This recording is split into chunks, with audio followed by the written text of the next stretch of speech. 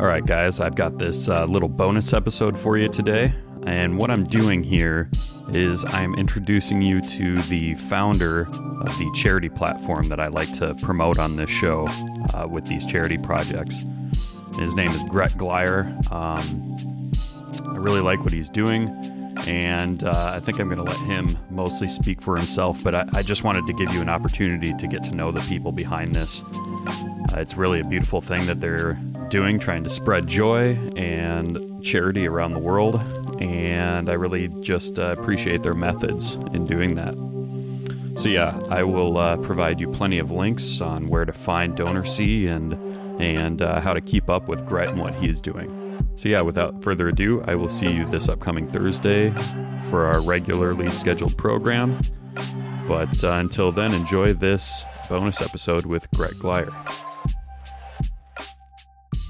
Hey everyone, my name is Gret, and I am the CEO of DonorSee, an app that helps people see where their money goes whenever they make a donation. Okay. And so in this program, I try to give people sort of the backstory on my guests, and normally it's musicians, but I think we can stick to the similar format. So why don't you tell the guests a little bit about your upbringing and what kind of got you into doing this life of service here that you're doing with DonorSee? Sure. So yeah, I grew up in a very wealthy area. The county that I grew up in is the second wealthiest county in the United States, and I went to a private school, and I went to college. My college tuition was paid for by my parents. I just grew up in a pretty affluent place, and I didn't know it. I thought I was just like a normal person. And then when I was I think when I was in ninth grade, I went to Kenya on this like safari like vacation with my family, and that was the first time I realized that there are people who live very different lives than I had been living, and that really stuck with me. And then when I graduated from college, I started working a desk job, and I did that for about a year, and it just didn't feel very meaningful. I wanted to do something more with my life, and I wasn't finding a lot of fulfillment in that lifestyle. So that was when I decided to quit my job, and I picked up and I moved to Africa, Malawi, Africa, a very small country in the southeastern part of the continent. And from there, I started doing poverty alleviation work, and I spent the next 3 years doing that. And then I started DonorSee, and that's where I am today. Okay. Now, Malawi, that's one of the poorest countries in the world, correct? Yep, it's always in the bottom 5, and like in 2014, it was the poorest country in the world, so it's always kind of like fluctuating down there, depending on how bad of a year they have. Sure, and from what I understand, it's one of the only countries that hasn't been really torn with civil war, if I remember correct, right? I mean, they're a pretty peaceful country. Very impressive. Mm-hmm. Very peaceful. Yeah, that's very impressive that you know that. I've never met someone who's brought that up before, but yeah, they've never had that before. They've never had civil war. Yeah, but from what I understand, the biggest contested area is it's a large lake that divides Malawi and I can't remember the other country that shares borders with it. Yeah, but Mozambique would be the other one. Okay. So can you tell us any one particular story or anything that sort of triggered your desire to help these people? Like, was it any sort of interaction that you had with the natives there? Yeah, I mean, there was a lot of interactions. The first one that I had that like really, the first time when I first got there to Malawi, you know, when you think of Africa, you think of like grass thatched huts, dirt floors or whatever, like, but the reality is that they have grocery stores, they have hospitals, they have all these like different things. And so when I first got there, I was teaching at this like international school. They had like an Olympic-sized swimming pool, and I taught in like these classrooms with air conditioning and stuff like that. And I did that for like 2 months before I really like ever got outside and outside of the walls of that campus and did something more like location specific. So when I remember this guy Blessings, he came, he brought me and he wanted to show me something. He's like, I told him, if you ever need help with anything, let me know. So this guy Blessings took me out to this like remote village, took like 50 minutes to get out there. And he introduced me to this elderly lady who was super skinny, like skin and bones. and she was homeless, and it was October, so rainy season was coming in a month, and if she didn't get a house in time, she was going to be in big trouble. So he asked me to fundraise a house for her, and I had already committed to doing it before I knew how much it cost. So I asked him, how much is it going to be? Because, I mean, this lady's homeless. There's no one who's going to do anything about it, and I'm the only one with the capability to do it. I'm the only one who's, like, offered myself the blessings to help this lady out. So I don't know how much it's going to cost to build her a house. And I asked him, and I'm expecting him to say something like $10,000 or $15,000, and I'm wondering where I'm going to get the money to do that. And he says it would cost $800 to build her a house. Wow. And when he told me that, I knew I could fundraise it relatively quickly. Right. You know, especially with my home, where I come from back in the States. I mean, that's not a lot of money to to a lot of my friends and family. So I think that was the first interaction. But there's been several that have really drove home the point that that there are people living very different lives than I had the privilege of living growing up. Sure, and that is one thing that I like to tell my listeners when I'm promoting the charity projects on DonorSee. I say, you know, $5 doesn't seem like a lot, and I think most of us can afford to just throw at least that much at one of these projects. And and $5 or $10, that really goes a long way comparatively, what it does here in America versus what that kind of currency can do to get resources over in Africa. Yeah, for sure. So when that lady, her name was Rosina, the lady we built a house for. One of the things I didn't mention was when I met her, she had not eaten any food in a week.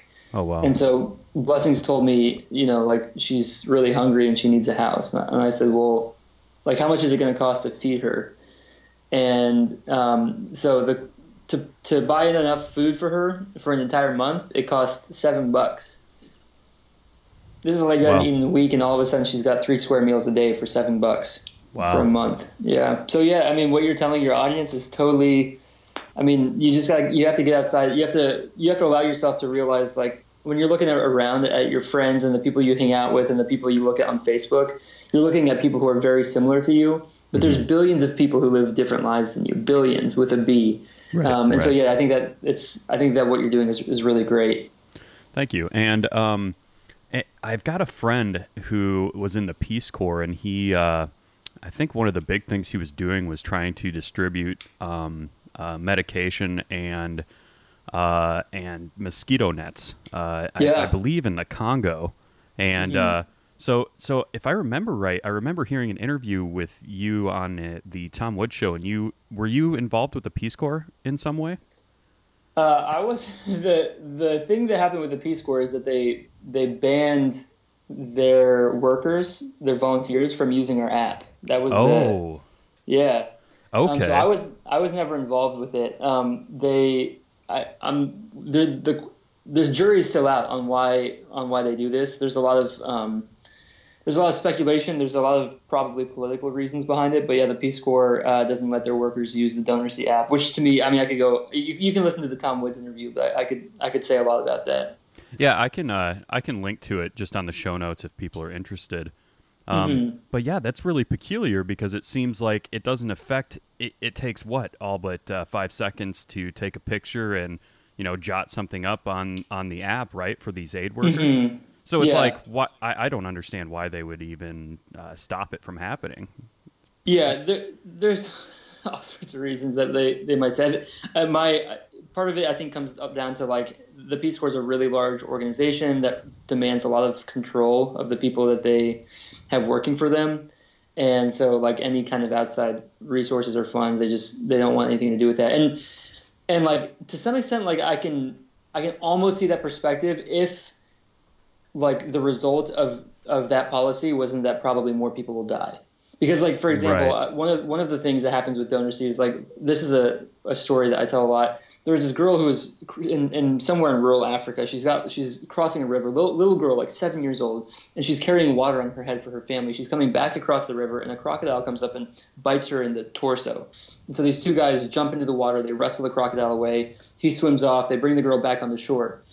There was a an aid worker in the village that girl was in, and she took a picture of the girl and said, "This girl needs medical attention urgently." And within a few minutes, the money that she needed for her medical bills was paid. Right. And had that girl's name was Nicole, who saved the little girl's life with DonorSee. Had that been a Peace Corps worker, they would have not been allowed to do that, which is absurd. They would have been kicked out of the Peace Corps for taking the action to save that girl's life. Wow. So yeah, I mean it's a frustrating thing, but I don't think that they'll be able to keep that up for very long. Right, right. Especially if people are out there talking about this. And, you know, I'd like to think of the Peace Corps as this, you know, I'm pretty skeptical of pretty much any government run organization, but that's one of them that I've always considered to be, oh, all right, they're actually out there doing something. It's not like they're bombing brown people in the Middle East and committing mass murder. Yeah. So so that's a pretty good foreign aid thing if I had ever seen one. But then you hear stories like that, and it's like they're not even saved from the dangers of it's bureaucracy. hard to get away from it's hard to get away from just becoming like a self-interested organization. When there's no checks and balances on you, there's no competition. You can just do whatever you want, and not many people want. Like it's kind of like awkward to criticize the Peace Corps, right? Because lots of people were in it, lots of people like it. They are doing some good, so it becomes difficult. They become like almost uncheckable, which is dangerous. Right. Yeah, so why don't you tell the listeners a little bit how DonorSee works? I think we've touched on it a little bit, but why don't you kind of go in depth and let us know exactly what the guts behind it are? Definitely. So the way it works is what we're trying to do is create this two-sided marketplace for humanitarian aid, and we just launched about 7 months ago. So we're a new startup that's just like growing really quickly. We're in over 50 different countries at this point, and we've had like. You know, we've been as lucky as we can be for a brand new startup. And the way it works is we have these humanitarian aid workers, right? Like Gret Glyer, lived in Malawi for 3 years. And when I was living over there, I all the time saw needs, right? Like the little girl the lady Rosina who needed a house, or the little girl who was bitten by a crocodile, that kind of thing. And I always felt like fairly hopeless to do anything about it. But now, part of the reason I created the app was for people like me who are like living overseas and just want to do something. And then the other reason I created the app is because there's lots of people in America who don't realize that the price of their Starbucks drink is also like potentially a life and death amount to someone else on the other side of the world. And they just don't know it, right? It's not that they're not generous. It's not that they don't care. It's just that it's hard for them to conceive. And so DonorSee is this video intensive platform or picture intensive too, where you go on the platform and you can see stories of real people in these real places living very real impoverished lives, and you can make a big difference in their lives. I mean, you can literally be like a superhero to them. There's one of these stories that people talk about with charity, that one of the disconnects is, like, let's say you're wearing your nicest suit. It's a $500 suit. You've got $200 shoes on. You've got your nice Apple Watch on, and you're walking along, and you see this boy drowning. And he's drowning, and it's right there in front of you.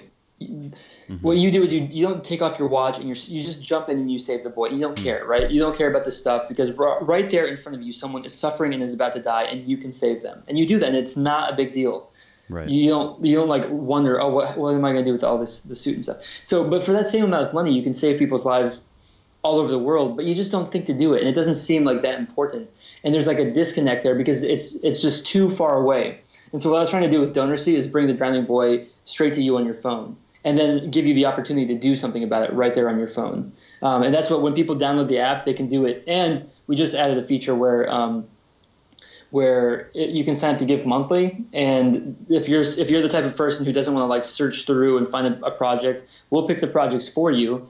And you just sign up and you give like $30 a month, and we'll give your money to 3 different projects, $10 to each project every month. And you can sign up for different amounts.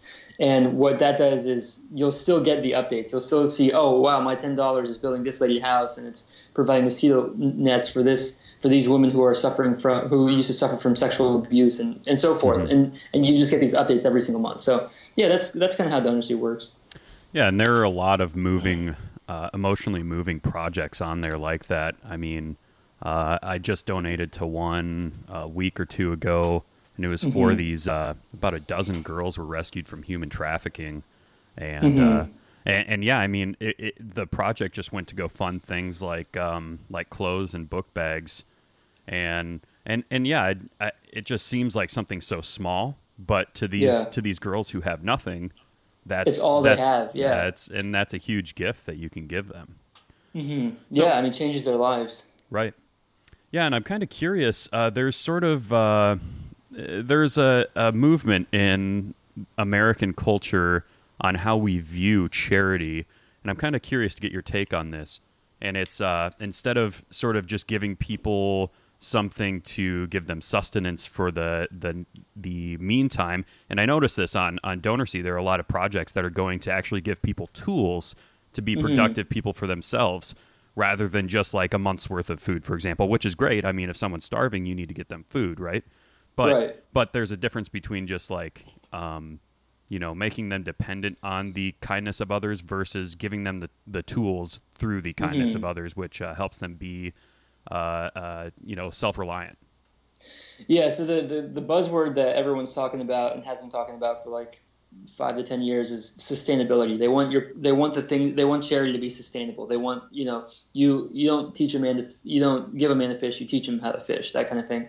And I think that what happened is for a long time we were just throwing out fish and we were wrecking local economies. Like charities were just like throwing out fish, and foreign aid was just going to like throw out fish, and it was like wrecking the local economy. It was putting people out of business, and it was putting like honest entrepreneurs in the area. It was demotivating them because the guy who's like making clothes all of a sudden can't make clothes for the local people around him because someone just dumped a bunch of T-shirts in their village.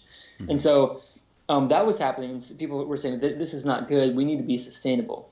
And in my opinion, what's happened is the pendulum was all the way on one side, and now it's all the way on the other side. And I think somewhere in the middle is a good balance, right? Because like I said, that lady Rosina, what am I gonna do? Just do nothing. Like, she's right there in front of me. She hasn't eaten in a week. She needs the food. Right. And there's another perfect example of this is like any kind of disaster. So in Malawi, just a few months ago, one of the projects that I launched was there was some really bad flooding, and several thousand people lost their home. Like, it was like when you think of like tidal wave coming in, entire villages underwater. Like, it was like that. And of course, like, that was not in the news. No one heard about that. These are just like remote people in a remote part of Africa. No one cares about them. So I launched a project, and we raised $4,000 to get them like these emergency relief kits, and to get them some temporary housing and some temporary food, because they have nothing else, right? So they will die. So in certain situations, it's important to just like put aside the sustainability thing and be like, okay, how can we take care of these people who are in an urgent situation? At the same time, like, the sustainability piece is awesome, and obviously something that, like, the people who are posting projects on DonorSee, in a lot of cases, they've been living in their respective communities for like 20 years. So they know how to help those people better than any like giant organizational charity, right? Because they've been living with those people specifically, and they know the culture there, and they know the language, and they can help them. And so, yeah, in that case, like, anytime you can do something sustainable, obviously you should. So yeah, I'm on board with that movement.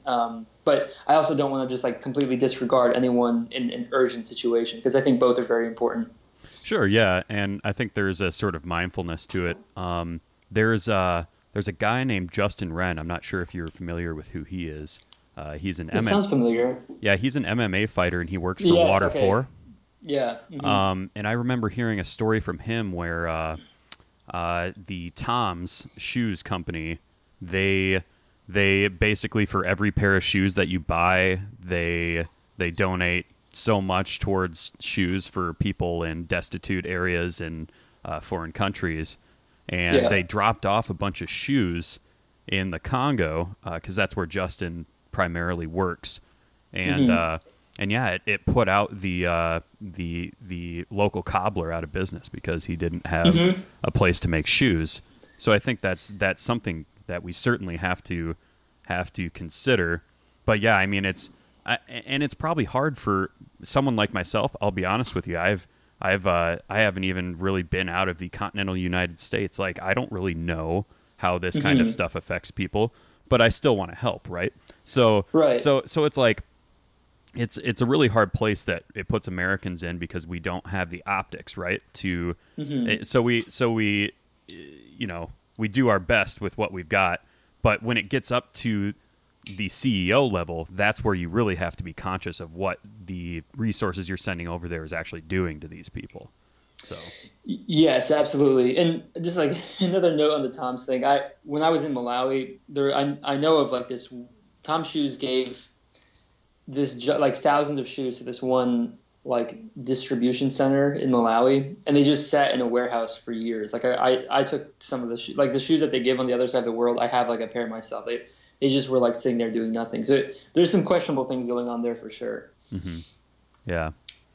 Yeah. And so in your time over there, was there a certain point when you decided that that you needed to put this into a formal platform? Like, because I know you. So with this first story you were talking about, with getting $800, I'm sure that was pretty easy for you to resource. Mm-hmm. But was there any sort of light bulb that clicked for you that, perhaps you saw other sort of sharing economy apps out there, and maybe that inspired you to do this? So the inspiration came from like that home that we built. It was the $800 house for Rosina. That was the first one we ever built. But I ended up doing just like every type of poverty alleviation work you can think of. So like I did the mosquito net thing. Mm-hmm. We did like farming. We actually built over 100 houses for different orphans and widows in the area. And then the last thing, my last year in Malawi, what we did was we crowdfunded a $100,000 girls' school, and that's the sustainability piece that you talked about. I mean, that's going to have like lasting impact for generations to come, and it was 100% sustainable. So like the way it works is it's a 50-50 model. So there's 120 girls that go there. Half of them are just like vulnerable girls from the village who are paying just pennies to attend. And then the other half are girls from the city who want like a better education and are coming there to attend. And so we're kind of able to keep the school going that way. And when I built that school, it wasn't a big charity behind me. It was just me out there making videos and asking people to donate. And when I saw the power of using video to connect people to needs in the third world, that was the light bulb moment. That was when I said, okay, well, what if it's not just a girls' school in Malawi? What if it's like fighting sex trafficking in Thailand? What if it's working in the slums of India? How can we get this type of procedure or this type of relationship going on all over the planet? That's what I wanted to do. And so it was actually while I was fundraising for the school, I had conceptualized DonorSee, and I started working on it and getting the venture capital for it. And so I was able to, as soon as when the girls' school was launched, a few weeks after that, I was able to launch DonorSee almost in like succession. And I think that momentum helped us out a lot. Sure.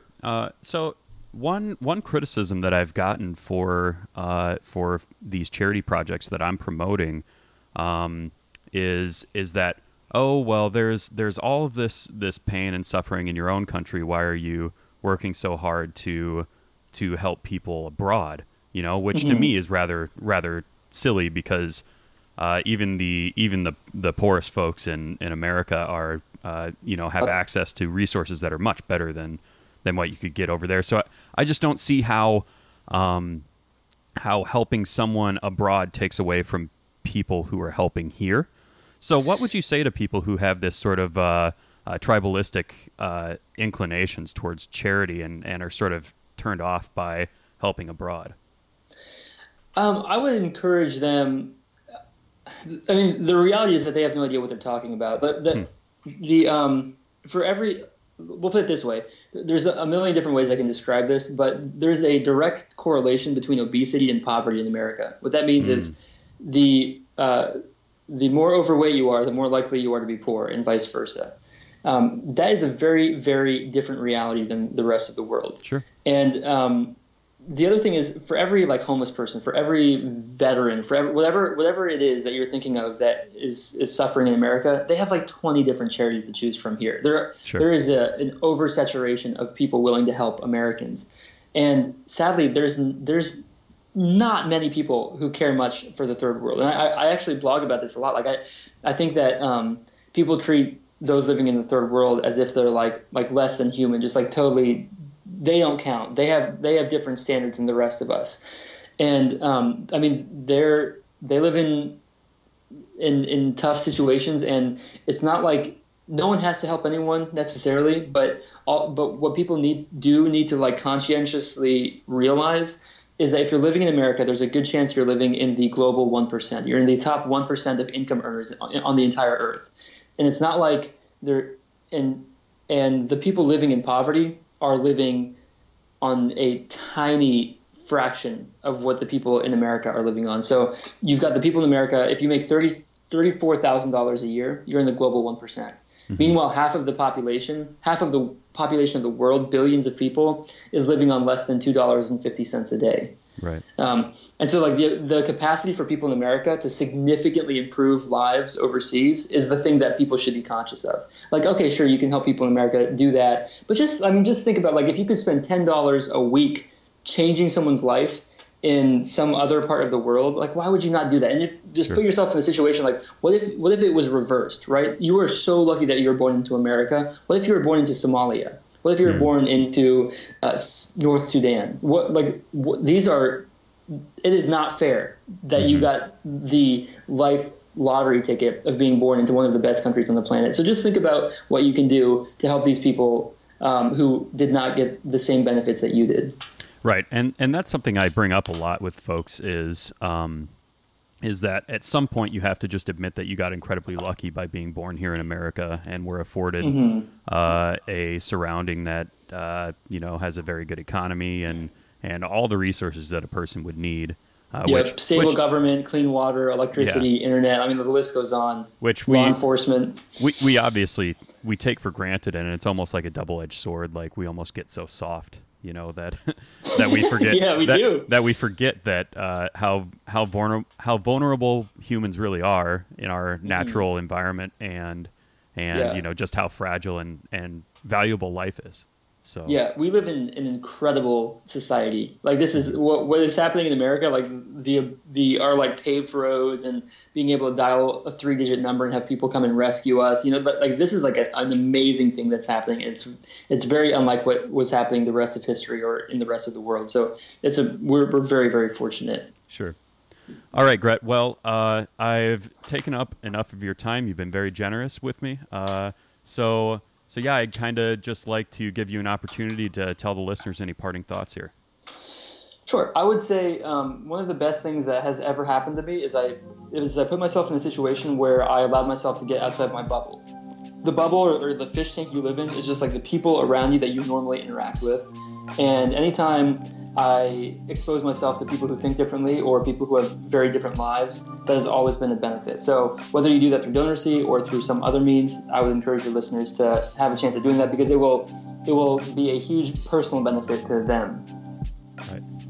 Cool. All right. Thank you very much for being on Subversion. Absolutely. My pleasure. Thanks for having me. Thank you. All right, guys, thanks for listening. And now you see why I like dealing with DonorSee. It's run by a good guy, doing good things.